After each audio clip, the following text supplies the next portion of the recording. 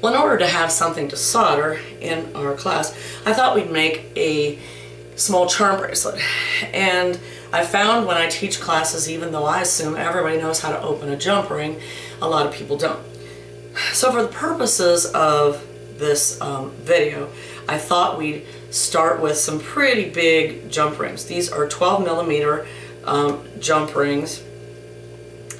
They're about 20 gauge thick, I think is what it was, and these are a large bead with like a 4mm opening. So we thought we'd just put something together like that.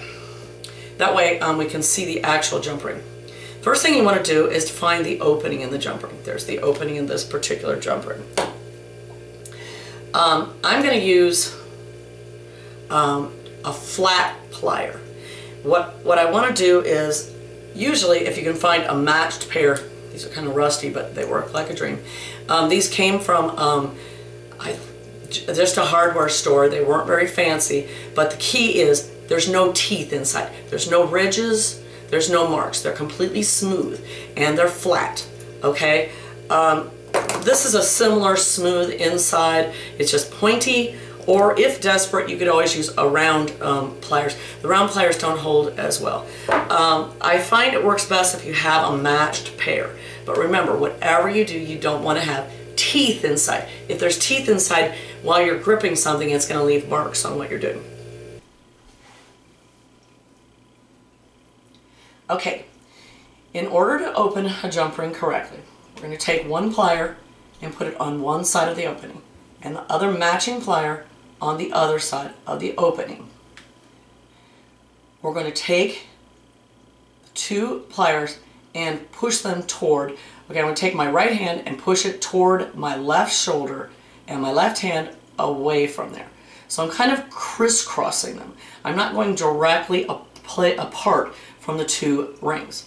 Now I'm going to add the ring that I want to add to it, and I'm going to take the jump ring and come back, directly back. Now you'll see they overlap just slightly, and I'm just going to pull them a little tiny bit apart and put them together.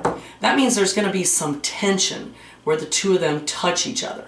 If you pull it apart directly back and forth, okay, like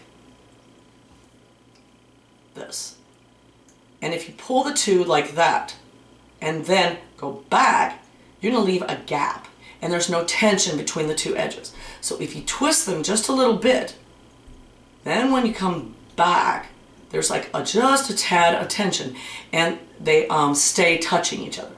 So that's the best way to do this.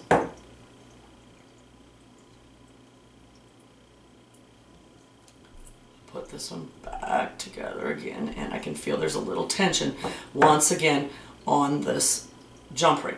Now I'm going to proceed to continue to do this until I have a full bracelet made. Now that I've made the whole bracelet, you can see here my wrist is about a 7.5, so it took 14 large beads and 15 of the large 12mm jump rings. I've added a snap or a ball and hitch connector at the end. It's a ball and a ring. They snap over each other. It's a good one-handed bracelet ring. This bracelet can be worn as it is now, as long as you don't add charms to it.